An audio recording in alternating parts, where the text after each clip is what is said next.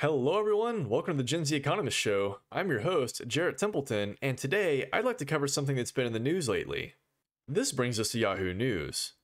This is an article on the Gold Standard Restoration Act. This has been brought back up by Alex Mooney of West Virginia, who is now joined by Andy Biggs and Paul Gosar of Arizona. So, what exactly is the Gold Standard Restoration Act?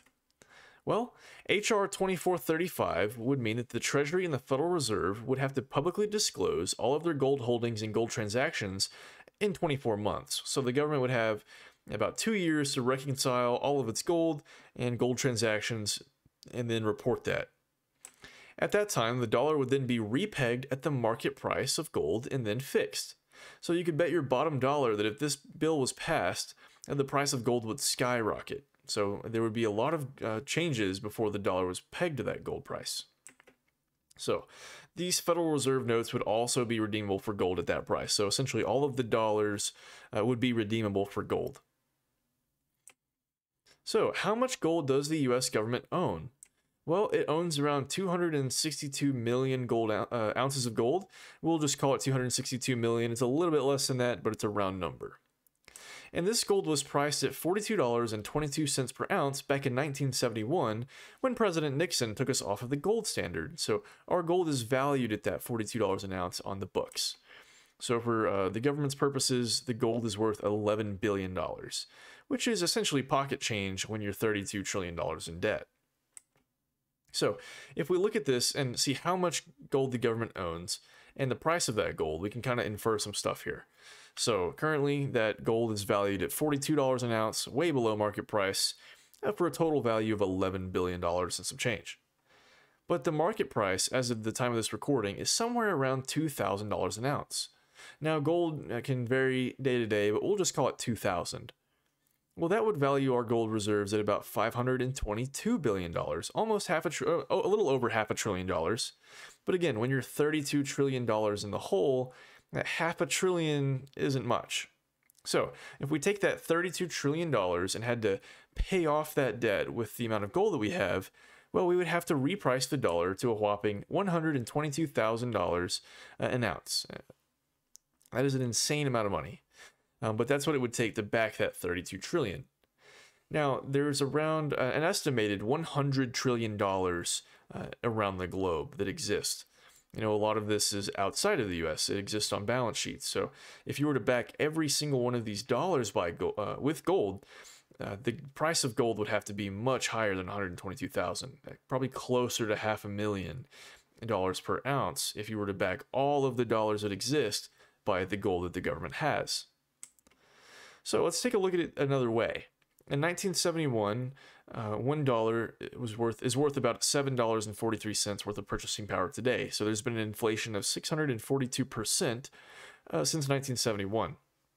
So if we see how the gold was priced at $42 an ounce, and then we marked it up, let's just say just to cover the debt that we have to that $122,000 an ounce. Well, that would be a 289,000% increase since 1971. That is an insane amount. That is hyperinflation, folks. So, and we would think that the price of gold would probably raise much higher if this bill was passed, because the government isn't exactly going to stop incurring debt anytime soon. And if this bill was to be passed, who knows what the debt would be at that time. But you can just see around a 300,000% increase in the price of the gold per ounce. That means the dollar has lost a tremendous amount of purchasing power if this was to happen. So, but why can't this happen? Why is there a death knell in this bill before it's even been voted on? Well, that's because the government has already defaulted on its debt. You might not have known that. You probably weren't taught this in school. But in 1971, when President Nixon took us off the gold standard, that was the government defaulting on its debt. So in 1941, or not 1941, in the 1940s, after World War II, with the Bretton Woods Agreement, the United States government essentially pitched the dollar to all of these European countries and said, hey, why do you guys hold gold? You can hold dollars instead. The dollar is as good as gold. Give us all your gold. We'll give you dollars, treasury bills in exchange, and you can get a pretty good percentage return on the interest of holding those T-bills, and they're just as good as gold. If you want your gold back, just give us the dollars in exchange. What's the harm? We were trying to incentivize Europe to join in with the Western allies and to stay away from communism, and that was a monetary influence. But it was also twofold. So over the Cold War up until 1971, the United States government was printing more dollars, and it had gold to back those dollars. And when other countries started to realize that, they wanted to redeem their dollars back to get their gold back. And as the gold started leaving the United States, President Nixon shut the barn doors, keeping the cows inside, and said, nope, you can't get your gold back. And the dollars are now backed by the full faith and credit of the US government. Well, I'll let you guys decide how much that's worth. But essentially, you couldn't get your gold back. So the dollar defaulted, but everyone was addicted to it. They needed dollars for international trade. We had the petrodollar system coming about in the 1970s, which all oil was now only traded for in dollars. So the dollar had a value and people couldn't get rid of it, but they couldn't get their gold back. So why is this important? Well, let's take a look at some solutions. And these aren't necessarily perfect solutions, but they're things that may come up over this time, especially if we're seeing a Gold Restoration Act on the table, or at least being brought up. We're probably going to see some of these things talked about as well. So history often doesn't repeat itself, but it often rhymes. So what we have here on the left is a picture of a German Rentenmark. Now, the Rentenmark was from the Weimar Germany period, which is in between World War I and World War II, so the Weimar Republic. And Germany had huge amounts of inflation because they had all of these war bills they had to pay back. And essentially they just had to print money to try to pay the bills down. And they just led to huge amounts of hyperinflation because they didn't have the gold to pay for those bills. They couldn't back their currency with gold anymore. So the Rentenmark was a way to try to get out from under that. So they created this Rentenmark. It was another form of currency which was backed by real estate and natural resources, but mainly just real estate and government property. But you couldn't redeem your Rentenmarks for a building or a piece of land. They were just backed by this. It was more of an idea, but it was enough to stabilize the currency, and they could match the Rentenmark to the dollar and set an exchange rate that was pretty stable, which allowed Germany to essentially kind of access the gold with the United States, because if the Rentenmark can be exchanged for dollars and those dollars can be exchanged for gold, they almost have access to gold they don't have by pledging their real estate to back the currency. So it was a way to leverage the gold that the United States had. So why do I bring this up? Well, the idea of real estate, property, backing up a currency isn't necessarily a bad idea for the United States. We do have a lot of gold, but we also have a ton of natural resources that the government owns, and a lot of land that the government owns. So if they wanted to back the dollar by this property, that could potentially help stop some of the inflation. And this might be a better idea, but it wouldn't be redeemable. It's not like if you had $1 million, you could go buy a piece of land or a government building necessarily. But it might be a way to kind of slow this down. Now in the middle here we have a platinum coin. This brings up the $1 trillion coin. This always comes into mind. There's typically an article about this whenever inflation gets really high or the government's debt is being talked about. This theoretical saving grace, the ticket to get the United States out of debt. And what this is, how the United States Mint can mint gold, silver, and platinum coins.